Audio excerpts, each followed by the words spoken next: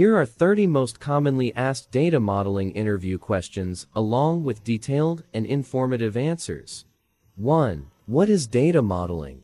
Answer: data modeling is the process of creating a visual representation of data and its relationships to facilitate understanding, communication, and efficient database design.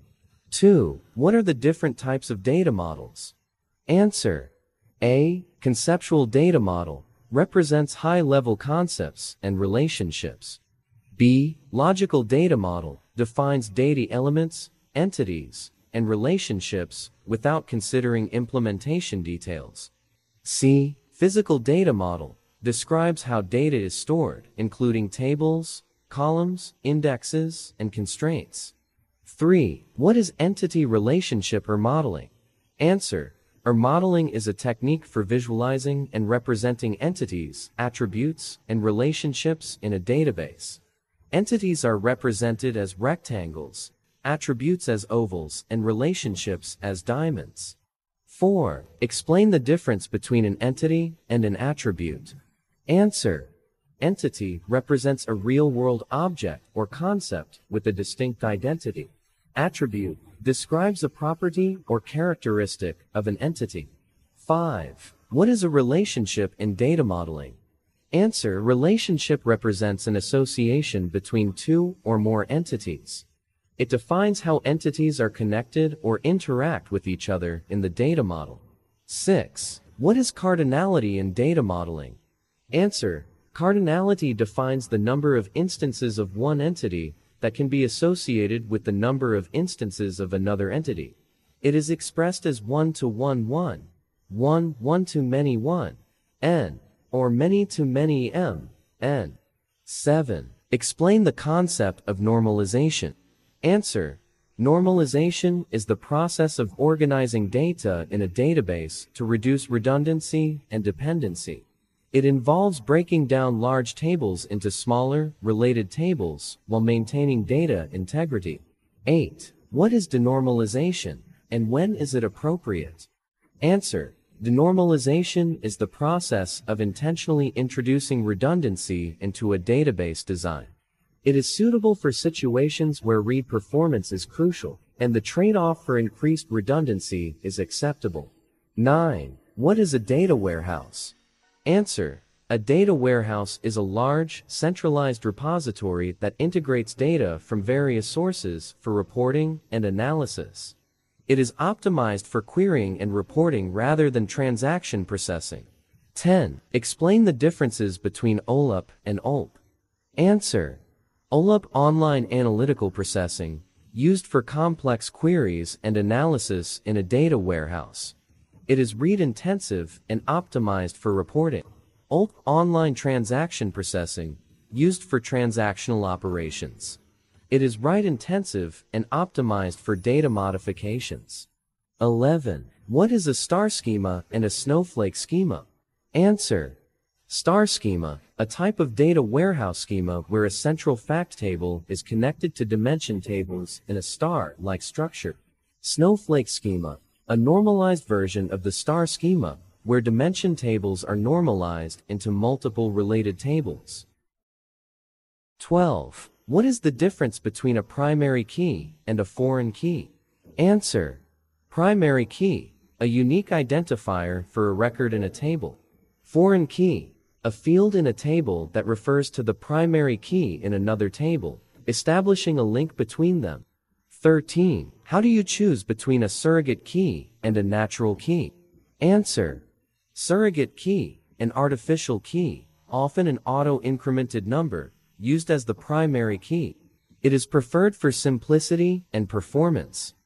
Natural key, a key derived from the data itself, such as a social security number. It is chosen for its meaningfulness. 14. Explain the concept of data redundancy. Answer: data redundancy occurs when the same piece of data is stored in multiple places in a database. Normalization is one way to minimize data redundancy. 15. What is a data mart? Answer: a data mart is a smaller, focused subset of a data warehouse that is designed for the needs of a specific business unit or department. 16. How do you handle slowly changing dimensions SCD in a data warehouse? Answer.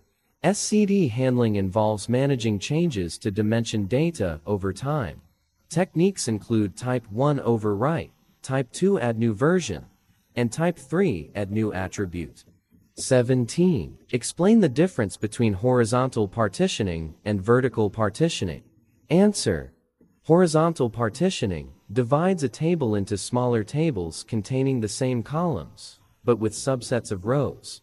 Vertical partitioning divides a table into smaller tables containing a subset of columns. 18. What is a surrogate key, and why is it used? Answer. A surrogate key is an artificially generated key used as the primary key in a table. It is used to uniquely identify records and simplify joins in relational databases. 19. Describe the ACID properties of database transactions. Answer.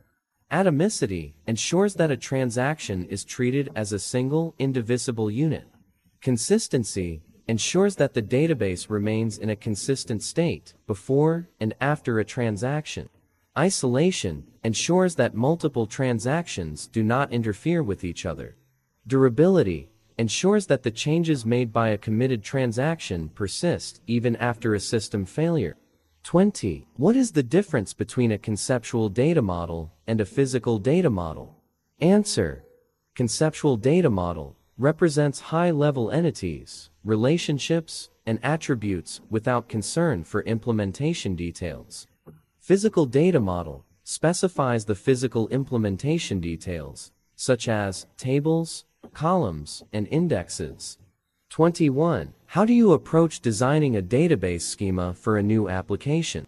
Answer. The approach involves understanding the business requirements, identifying entities, defining relationships, normalizing the data, and considering performance requirements.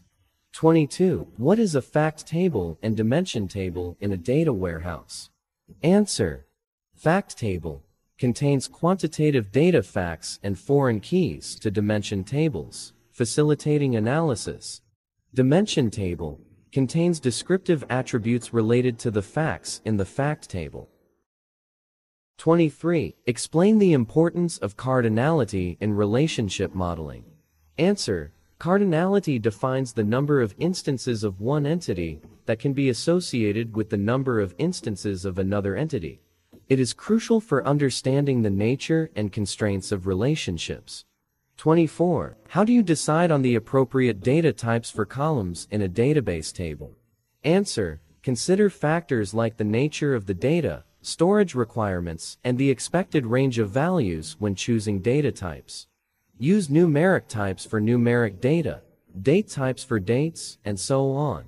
25. What is data governance, and why is it important? Answer. Data governance is the practice of managing and ensuring the quality, availability, and security of data throughout its life cycle. It is important for maintaining data integrity, compliance, and decision-making. 26. How do you handle a many-to-many relationship in a relational database? Answer. Use an associative table junction table that includes foreign keys from both related tables. This table resolves the many-to-many relationship into one-to-many relationships. 27. Explain the purpose of a data dictionary. Answer. A data dictionary is a centralized repository that stores metadata about the data elements in a database.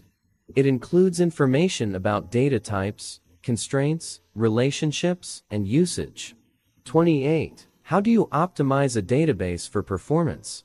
Answer. Optimization techniques include proper indexing, denormalization. For read-heavy workloads, query optimization, and ensuring the appropriate use of data types. 29. What is the significance of referential integrity in a relational database? Answer. Referential integrity ensures that relationships between tables are maintained. It prevents actions that would violate the integrity of foreign key relationships, such as deleting a record with dependent records in other tables. 30. How does data modeling contribute to the overall success of a software project? Answer. Data modeling provides a clear and visual representation of the data requirements, helping stakeholders understand the structure and relationships within the database. It guides database design, ensures data integrity, and facilitates communication between developers, analysts, and business stakeholders. These questions and answers cover a variety of topics related to data modeling, providing a comprehensive overview for interview preparation. For more exciting tips, tricks, and more importantly, for valuable insights of interviews, please share, like, and subscribe to my channel. It has a lot of valuable information about various insights of interviews. It has a wide range of real-world portfolio projects of various technologies for interviews, and it has wide range of most asked interview questions and answers of various technologies like data science, SAP, AWS, DevOps, and full-stack web development, and more. That will be useful during interviews. It has a wide range of most asked interview questions and answers, and real-world portfolio projects of various technologies for freshers, for 2 to 3 years, experienced candidates, and for 5 or above years, experienced candidates to test their skills by knowing most asked interview questions and make themselves ready for interviews.